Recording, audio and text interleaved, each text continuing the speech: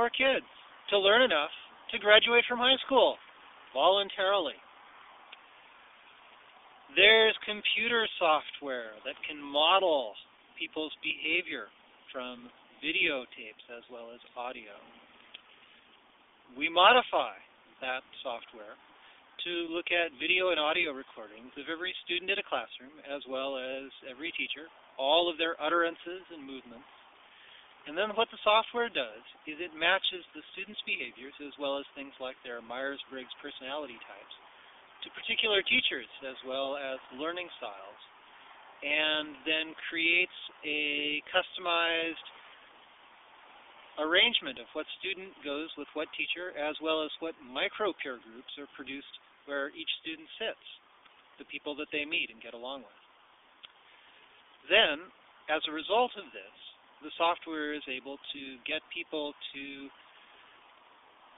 do or accomplish more of their schoolwork, as well as learn more things and retain more things.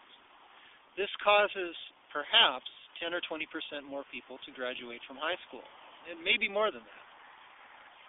10 or 20% more people graduating from high school creates a much larger amount of wage earning, as well as a credential effect to have wider opportunities. Thus, it actually does benefit the students a great deal, as well as the people that believe the students should be learning things. Now, here's why it's voluntary.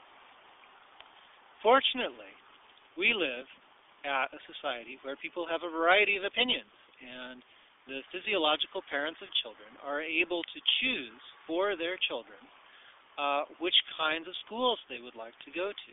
Would they like their children to go to a movement and music and attitude-centric school, perhaps like a Waldorf school?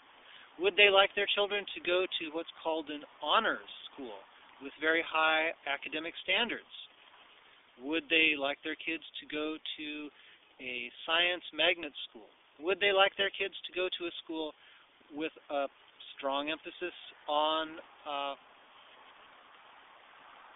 other things?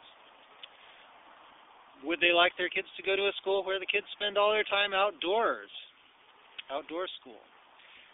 Now, looking at kind of regular, ordinary schools, as well as these exciting voluntary opportunities, people could be given the opportunity to have their kids monitored and then structured. And the kids could opt out of this at any time once they were at, say, age 11.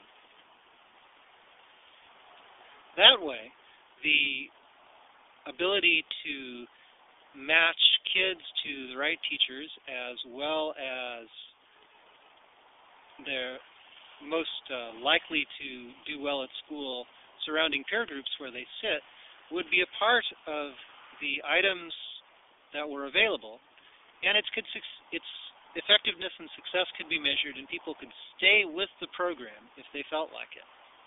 And the people who might want to do this are people that recognize that going to high school, graduating from high school, and going to college are of value to them as well as their children, as well as to their society. Now, this brings up the question of the social pass. When I was a high school student, the social pass was still part of the construction of education.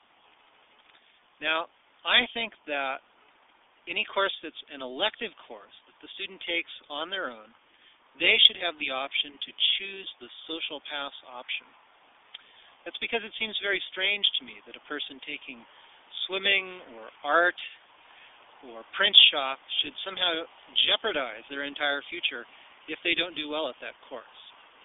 So even though there's certainly a likelihood that they would be perhaps less of an artist or a print shop person if they were given the ability to have a social pass, I think those students should be given the ability to have a social pass if it would affect their ability to graduate from high school.